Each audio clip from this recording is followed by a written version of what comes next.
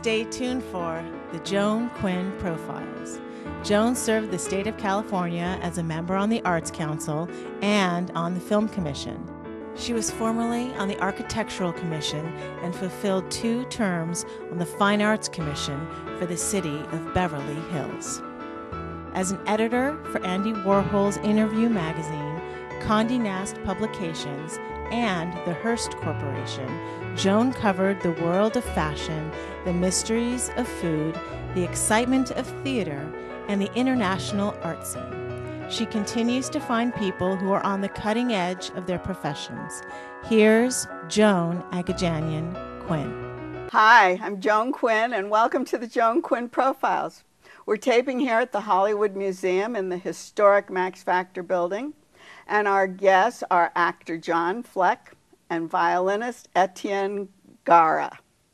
Los Angeles-based actor, performance artist John Fleck, who was born in Cleveland but moved around to dozens of schools, attended Cleveland University and the American Academy of Dramatic Arts. His work has garnered numerous awards and has been funded by the Getty, the Rockefeller Foundation, and the LA Cultural Affairs Department, among other places. He's performed in museums, he's been on stage at major theaters, and you've seen him in films and on TV. And in fact, he's an actor who's been blacklisted. Blacklisted? No, I just thought you were waiting for me to say something. He's an actor who's had so many roles on Star Trek. Oh, yes. Isn't that right? Yes. So what were those all? You and what, 2 other people? I know there's only 3 of us, and I don't remember what they all were, but, you know, I played about 16 different roles, and then the last one, I had a nice recurring role on Star Trek Enterprise, playing Silic, the evil Suliban. So did you get into a lot of... Yeah. For about 4 years, that's all I did was makeup, heavy makeup. And then I got cast in HBO's Carnival for a season, playing the lizard man, playing Gecko. You're kidding. So I would have to be going back and forth, you know, between Santa Clarita and this makeup and that Gecko. Sometimes it would take 6 hours to get a makeup. So what do they do? They glue you. They take all this latex. First they got to take all the oil off your body, you know, because I had some full body makeup things. Is that right? Yeah. Because they'd put me in a little diaper. And what do we see?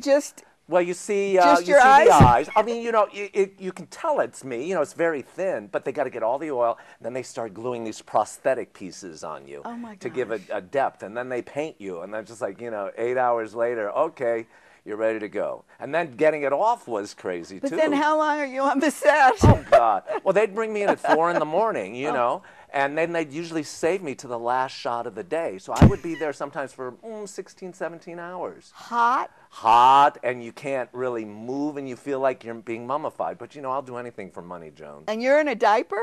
I beg your pardon, not yet. Just give me a couple more years. Is that what they did? Is that what they said? No, well, they put you in it's called a diada or something, some kind of Indian kind of thing. You can't wear anything. Well, a lot of times they had me in regular clothes, but for the full body, you know, when I'm doing the freak show, they wanted to show all the lizard skin off, you know. So anyways, I'd be done with that, and then the next day I'd have to go into Star Trek, and they'd do like 3-4 hours of makeup there. So the only good thing about it is, Joan, I'm 94 years old. It was a great exfoliant. It makes me look so young, you know, because they take all the layers of skin off when they're removing it. The Gecko one especially, right? Oh, yeah, that's so good. Yeah, you look great for your age. I'm teasing you. But tell me what the difference is between an actor and a performance artist.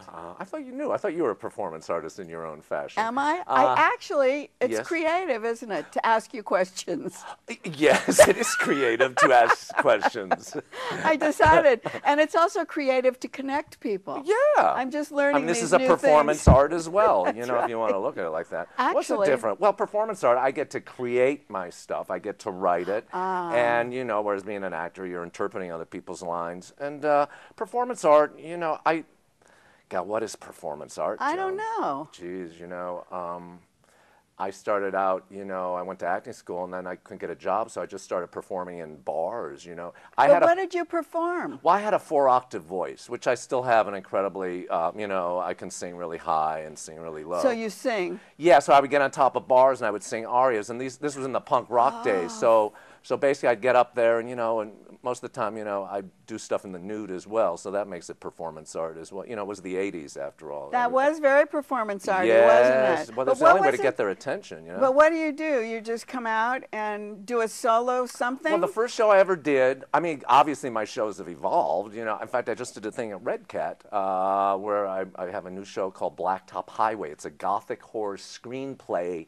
that I act out all the roles and Let's stuff. talk about Red Cat. Okay, it's let's downtown. talk about Red Cat. It's downtown underneath Disney, and it was part of CalArts. I don't know if they're still connected. Well, actually, it stands for Red Cat. Yes. Is Roy and Edna, Disney, something, Edna. Cat, Roy, CalArts. Edna, CalArts. Yeah. So it's all in there, Red Cat. Right. So what did you do there? It's a black box, right? Yeah, it's a big black box, about 250 seats, and they have a New Works Festival. And this is my second one I've done in the last 6 years. And, they give you a little money, and I got a little grant money, and I got a team together, and we created a show, and it's really, really good, But what was it? What did you do? I say it's a gothic horror screenplay on one man's body. And I I narrate the screenplay, and I act out all the parts, and I do all the lighting myself. You're only person on stage? I'm the only person. And then we videotape. They have a lot of video stuff there. So they have a big screen, then they have these monitors, so I interact with, me as other characters, and it's a horror. Oh, you do? So, yeah. Do you build a stage, or are you just down flat? It's a simple stage, and I use wigs and stuff, but it's all very simple, and I just literally read it like a screenplay, exterior, night.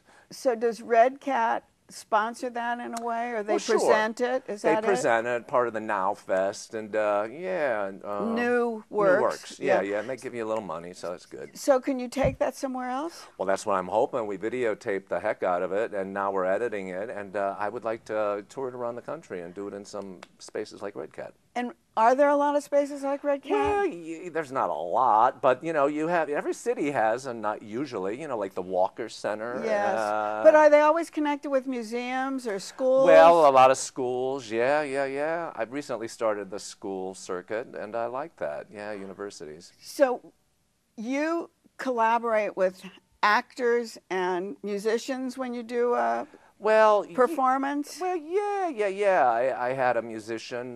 We wrote some of the music, and then we videotape it. So I work with a videographer. Oh, so you do. So it's a big collaboration, really. Right. Most of my shows tend to be pretty simple. This was a much more complex show. So how do you get from performance art, to acting, to be on stage, or to be... Well, one of the things you forgot to say about the funding was... I haven't forgotten anything yet. I'm getting to it. People thought it was spontaneous what she was saying about me, but she was actually reading it. No, but you said funding. National Endowment for the Arts is what kind of put me on the map, because I was given a grant by the National Endowment in 1990, and then they rescinded the grant, so we became known as the NEA4. We went to the Supreme Court. We sued the National Endowment for the Arts. We went to the Supreme Court because they denied our funding because Senator Jesse Helms at the time thought our work was too sexual and too controversial and anti-religious. So he said that funding should not be given, on morality clauses, and we said you cannot, you cannot. How do you art? How do you say what is morally art? So we sued. We went to the Supreme Court. We won our case.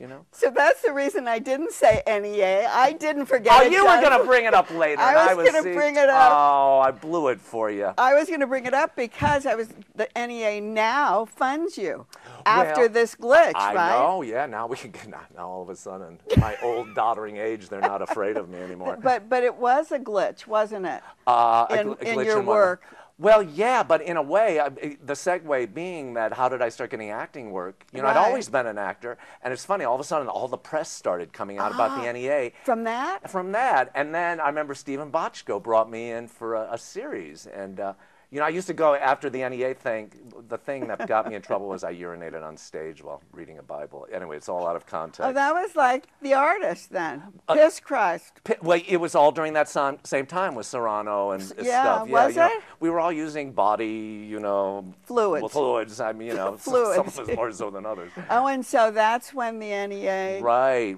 Had they funded you and then rescinded it? Yeah, yes? there were 4 of us they funded: me, Karen Finley, Tim Miller, and Holly Hughes. So Karen Finley Finley too, this dancer? Not the dancer. She's a performance artist. Oh, she's yeah.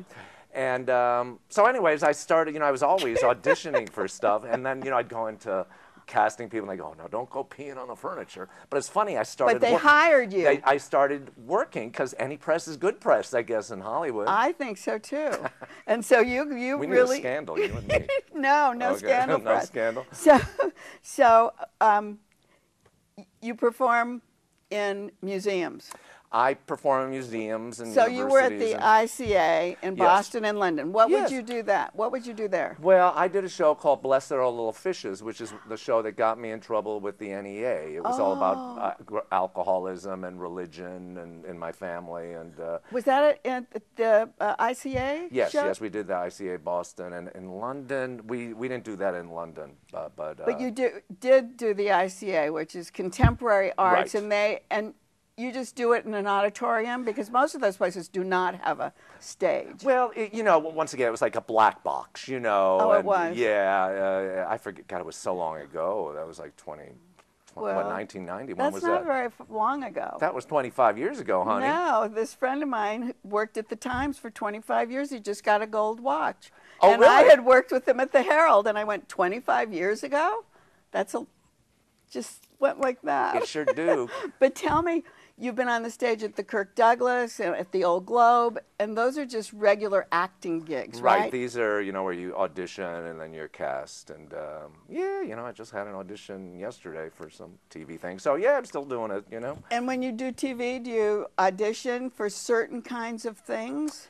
Yeah, well, thank God I'm not auditioning for freaks anymore, I made the Star Trek kind of characters. But they must keep calling you back for that, though. Well, Star Trek isn't around anymore. I mean, that was a little gravy that train. kind of... Yeah, no, I haven't been called in for that kind of creature in a while. But, they love to typecast you, as you know. Like when my first series was Murder One, where I played a gay secretary. For about 10 years after that, all I went out on were gay roles, And you were beating everyone at them, right? Well, not all the time, but, And then I started doing the freak role. So I made a joke how, all I do is play freaks and queers. But ghosts. Ghosts? Have you ever done any of those kind of horror films? God, I'm sweating. I have so much energy, I sweat. I have never done anything like Ghosts. What have I done? Horror films would be good for you. I keep thinking, look at my face. I'd be great for a horror movie. But they can make you up. That's what I meant. When you get into that kind of a... Right. Okay, you heard it here. He's going to be on horror films from now on. Exactly. What do we have in the hamper right now? What are you going to do? The hamper. You mean today? Tomorrow? No, tomorrow. The next day? Well, I'm writing the script. The script's written, but really honing the script and editing the video to start sending off to people for this Blacktop Highway, and auditioned for this great part yesterday, but it's a crazy life. You audition, you work so hard on it, you got to let it go. But that'd be nice if it happened. Do we have anything else? About what? In the hamper? In the hamper. Well, I'm going to New York for a month, to see what I can cook up there. And other than the hamper, just dealing with my house here. You're not going to let me forget that word, are you? It's a great word. Why don't you use it? Hamper. Okay. Hamper. John. Boy, did 15 minutes fly by like that? Thank you. We'll be right back with violinist Etienne Gara.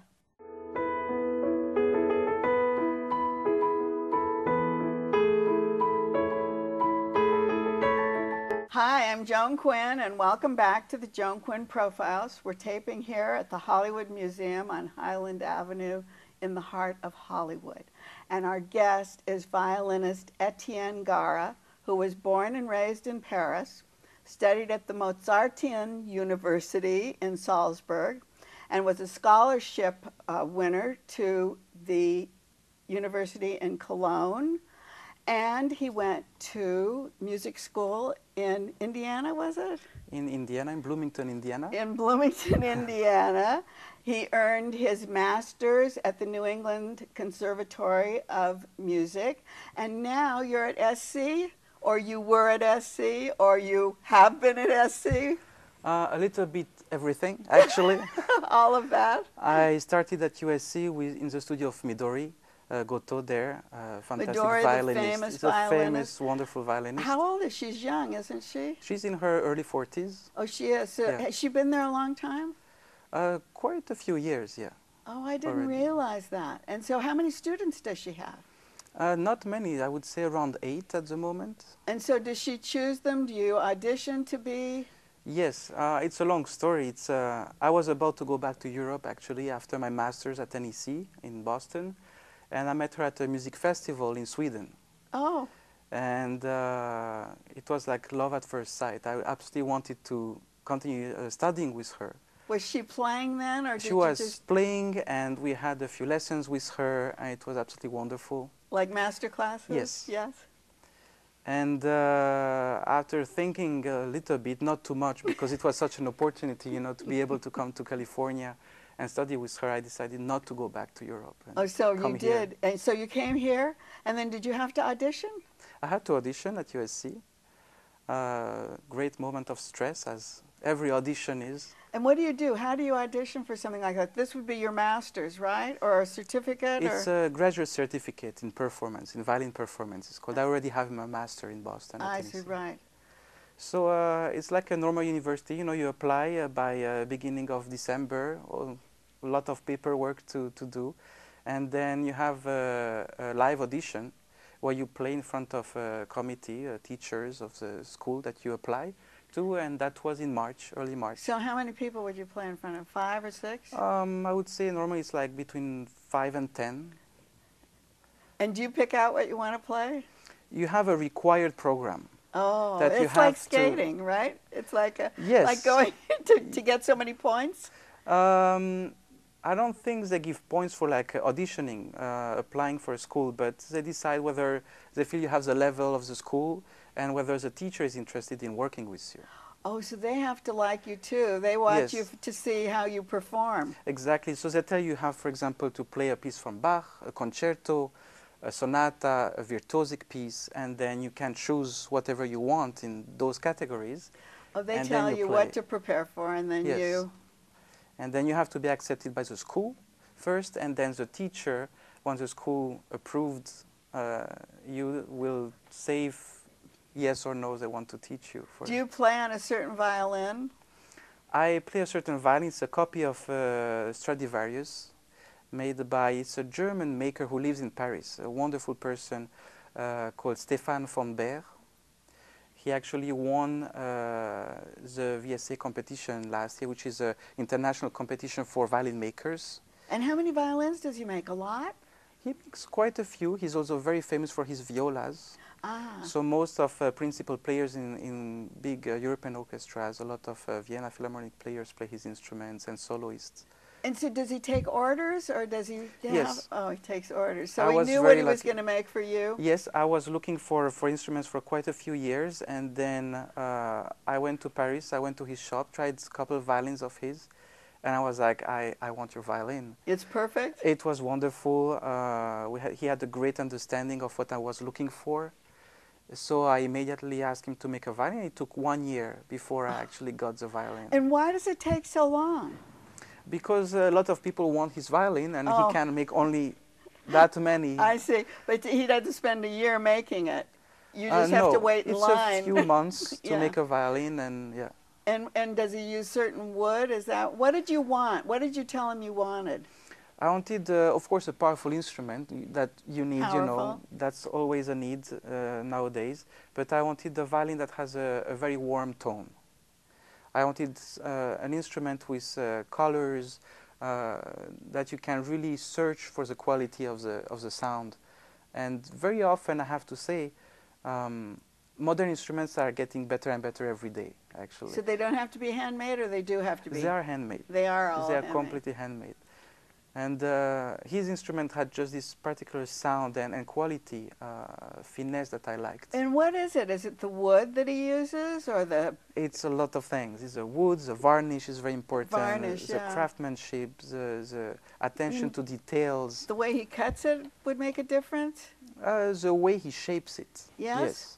So that's why I was saying it's a Stradivarius copy, Uh-huh. because it was made copying Stradivarius from 1714, which is like the golden period of the maker. And that had a certain sound at that time? There's a certain sound, a certain way of playing that is very special. You can recognize it. You As a violinist, between, for example, a Guarnerius del Gesù, that is a very, I would say, masculine violin. You can really dig in it and get the best sound of it by not fighting, but really going to the core of the instrument, whereas Stradivarius has a little of a feminine finesse, I think. It does. Is there another kind that people use?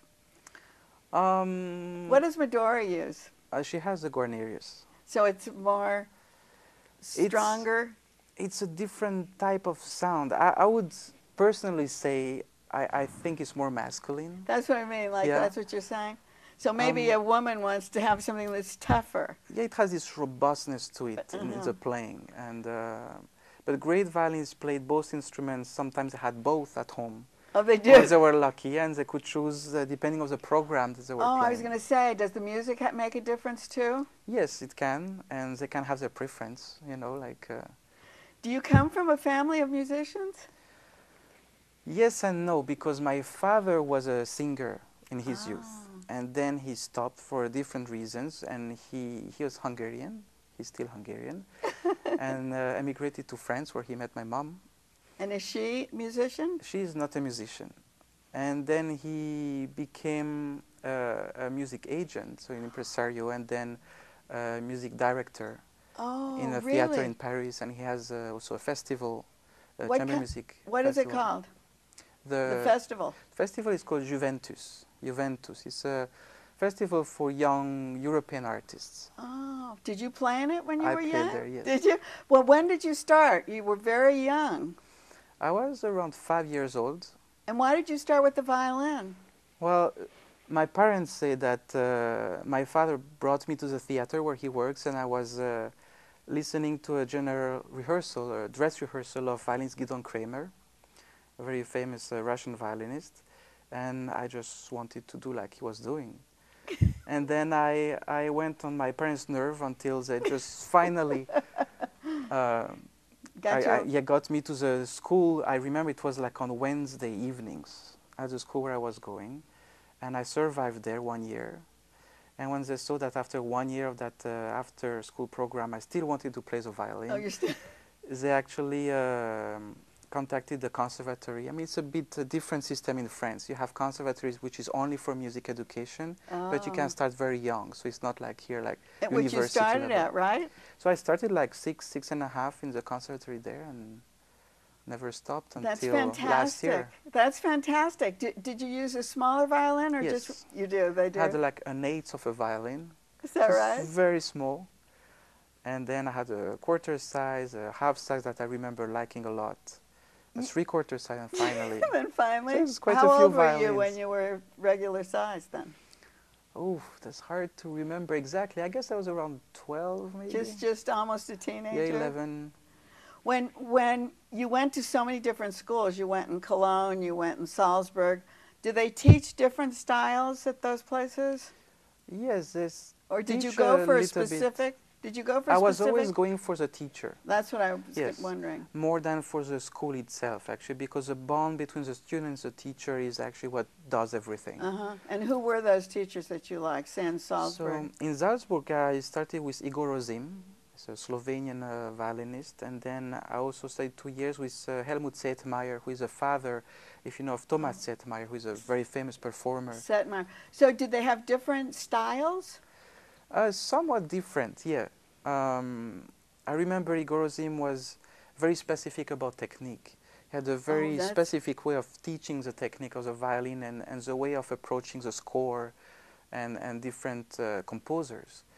Where Helmut Zetmeyer had somewhat, I would say, more artistic, more fluid way of approaching and then things. How do you put them all together? How do you put those together to make your own style? Oh, it or can if be you difficult. have your own style. Do you have your own style? I think I have my own style very much, and I'm digging in this like research of finding really your voice and continuing on that path. So the different experiences, say from Germany to Indiana, here you are, come to the United States. Did you come for somebody in particular? Yes, I came from Mauricio Fuchs. I knew I wanted to come to America because it's somewhat of a parallel world, musical world, to the European music world, and I just heard so much about it. And I was asking around, do you know a good violin teacher? I didn't know much about it, and I heard many times his name coming in the conversation, so I contacted him and asked if I could meet him somewhere, and I was lucky he had a master class in France. Oh, is that right? So I just went there, it was fantastic, and the next year I started with him.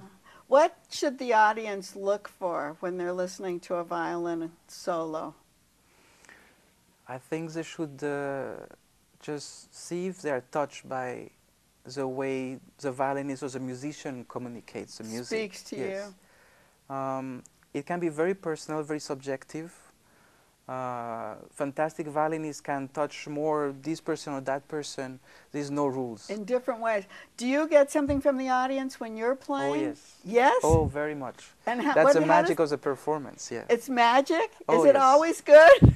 It's not always good, but when it's good, it can be really fantastic. How do you feel that? There is a response, an attention that you can feel.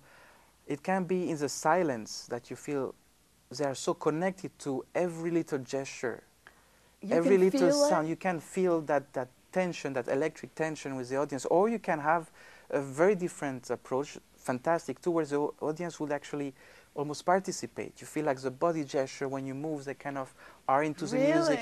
There are many different ways that you can feel the public, but that's very a great public is very important for a concert. Yeah. That's really interesting. So that's all solo. You only do solo work? Solo or chamber music. So what we call solo is very often with a pianist. So it's a duo is almost like chamber music. Right. Actually is a word. And chamber music is?